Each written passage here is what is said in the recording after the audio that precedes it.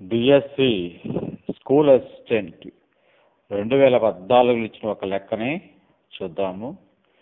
A triangle has length of the sides as 28 centimeters, 21 centimeters and 35 centimeters. Then the length of the altitude drawn to the largest side of the triangle is dash అన్నాడు. అంటే ఒక త్రిభుజంలో 3 భుజాలు ఇచ్చాడు. 28 సెంటీమీటర్లు, 21 centimetre మరియు 35 సెంటీమీటర్లు ఇచ్చాడు. అయితే ఆ త్రిభుజంలో అతి పెద్ద భుజము పైకి గీయబడిన లంబము పొడవు అడిగాడు. డాష్ అన్నాడు. దీనికి జవాబు మొదట దీనికి వైశాల్యం కనుక్కుందాం. త్రిభుజ వైశాల్యానికి చాలా సూత్రాలు ఉన్నాయి.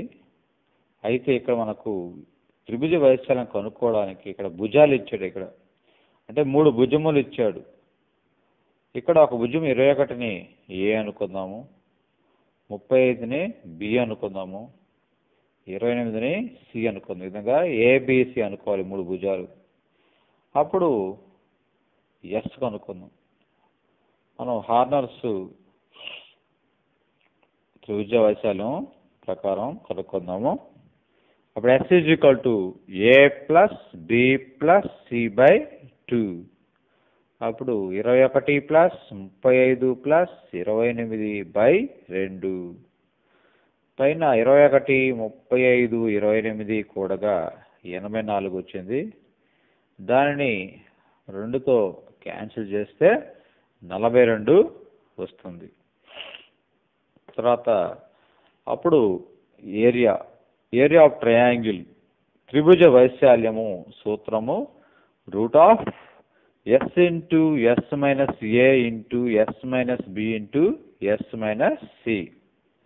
ఇప్పుడు ఇక్కడ ఎస్ ఉన్న దగ్గరంతా 42, ఏ ఉన్న దగ్గరంతా 21, బి ఉన్న దగ్గరంతా 35, సి దగ్గరంతా 28 విధంగా రాస్తే root of 42 into 42 minus 21, 42 minus 35 into 42 minus 28 వచ్చింది. తర్వాత నెక్స్ట్ 42 అలాగే రాయాలి.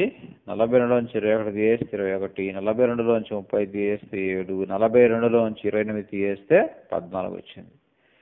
వీటిని తర్వాత ఈ 42ని 2 ఇంటూ 3 ఇంటూ 7 ఈ విధంగా ప్రధాన కారణానికి లబ్ధంగా అంటే ప్రైమ్ నెంబర్స్ విధంగా రాసుకోవాలి.